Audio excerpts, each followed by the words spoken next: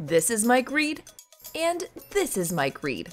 I know you're thinking that he's the answer to that juicy trivia question about the country hitmaker with a Super Bowl ring.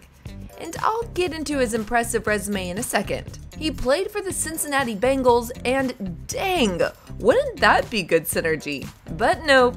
Mike was a Pro Bowler and is in the College Football Hall of Fame, but his Bengals were only so-so for most of his career. It is possible that he sacked the country hitmaker who does have a Super Bowl ring, however, but I might have said too much. Hey, it's Addison Hager, and before we go too far, who's winning this weekend? Thumbs up for the Rams and comment for the Bengals. And then subscribe if you've been looking for a great resource for country music news and analysis. We're pretty good at covering Yellowstone too. Believe it or not, there's a bunch of country artists who played football at a high level. Some you never heard music from, like former Tennessee Titans quarterback Kerry Collins. In 2009, the team made a big deal about his skills, but that never transitioned into much. A lot of athletes think just because they can make a hit, they can make a hit. Golfer John Daly comes to mind as someone else who gave it a try, but I digress. This is about football. So here are some country hitmakers who played in high school, starting with Willie Nelson. Check out that leather helmet on Willie.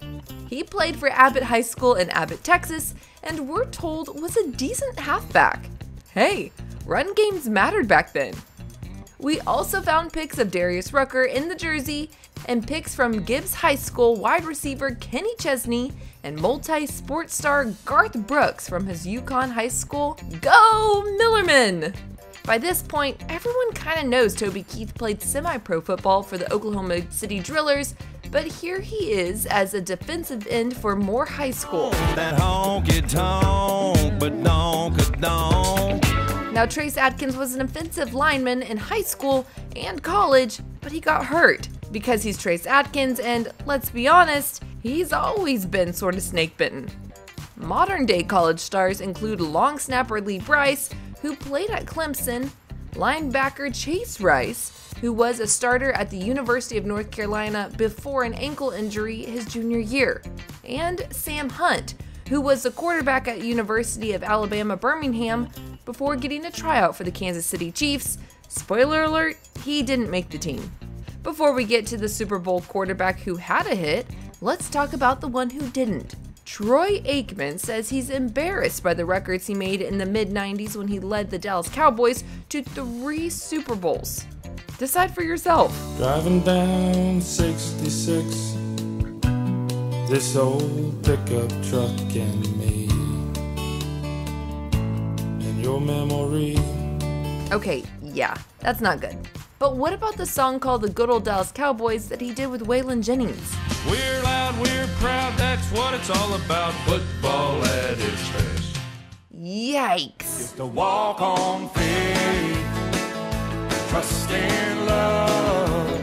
I mentioned Mike Reed at the top of this video, and he did have 2 hits. Old Folks with Ronnie Millsap reached the top 5, and Walk on Faith hit number 1 in 1990. He also wrote Bonnie Raitt's I Can't Make You Love Me, and Ronnie Millsap's Lost in the 50s Tonight. We'll hold each other whenever we hear, which was the most played country song of 1985. So you have to say he's the NFLer with the most country success, but maybe not the most famous.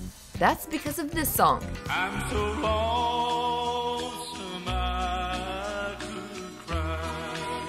In 1976, legendary Pittsburgh Steelers quarterback Terry Bradshaw notched a top 20 hit with the cover of Hank Williams' I'm So Lonesome I Could Cry. And you know, it's not bad. He kind of glossed it up some, but he sounds good. Terry would drop a full album based on that song the same year, but more or less make it a hobby, outside an appearance as the deer on The Masked Singer in 2019. In 2020, he released Quarantine Crazy, which is cute. now all this time with them has sure been a blessing. His daughter Rachel is an aspiring singer and songwriter in Nashville currently. I'm Addison Hager for Taste of Country, and which country artist surprised you most that played football? Let us know in the comment section below before you go. Thanks for watching, and as always, thanks for subscribing.